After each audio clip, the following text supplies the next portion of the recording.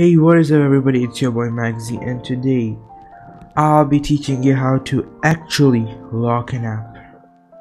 So I've seen a lot of people locking their app something like this. Well, it does lock your app, but it kind of doesn't lock your app. By that I mean, if you want to open the app without the password, all you have to do is just go to the search bar, go for shortcuts, and boom, you don't need to put a password or anything. But I'm gonna teach you a way to actually lock it. But no matter where you open it from, it's not gonna open the app unless you put a password in it. So something like this. So I'm gonna open Snapchat. No matter what I do, I can't do anything until I put the password in. So when I do put the password in, it will take me to Snapchat, and I can easily do stuff. But let's say you'll go to the app library and then open Snapchat. You can't. You're gonna go to the search bar and search Snap. Open it, you still can't. And I'm gonna teach you how to do this. So stay tuned. Okay, so first of all, we need to go to shortcuts. I'm gonna open this up, and then start a new automation. You're gonna create a personal automation and go to apps. Open app, yeah. So when you open, for example, let's say Instagram. When you open Instagram, so you want to choose the app that you want to lock. So we want to lock Instagram, so we're going to choose Instagram. We're going to do next, and then we're going to add open app. So this way it will take you another app until you put a password. So just use any random app. I usually choose Tips because it's the most randomest app there. Then I'm gonna go and search for ask for input. Then I'm gonna make it numbers. So this is you're telling it what type of password you're gonna choose. So we're gonna make a number password. So we're gonna put number with the prompt, whatever you want it to say.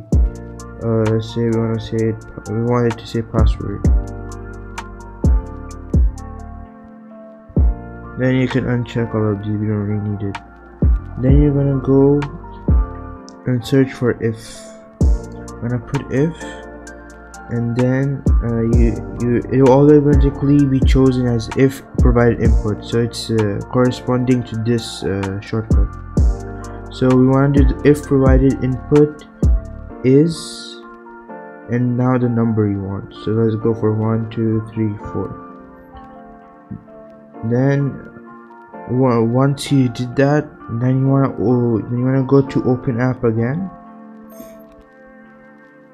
and then you want it to open. Then you want to put it under if, and then you want it to open the app you want. So I want it to open Instagram, so I'm gonna put Instagram here.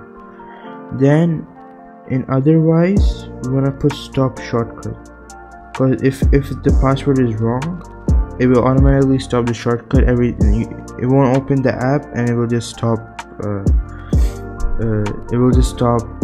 Going through the script. So just so it doesn't keep on asking for password, I'm gonna put another stop shortcut under open Instagram.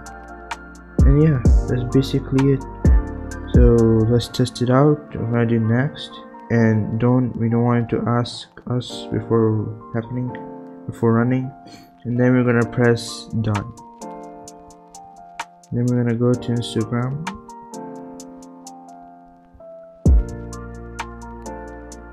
Oh shit, bro, can't open Instagram, man. Oh, I need to put the password 1 2 3 4, and boom, you're on Instagram. Thank you guys for watching.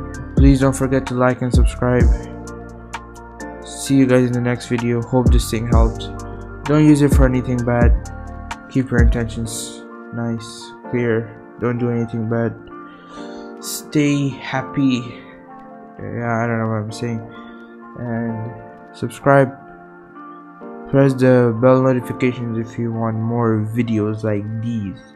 I'm coming up with more things to do with iPhones. For example, more storage, how to airdrop from your PC, stuff like that. So stay tuned. See you guys in the next video. Peace.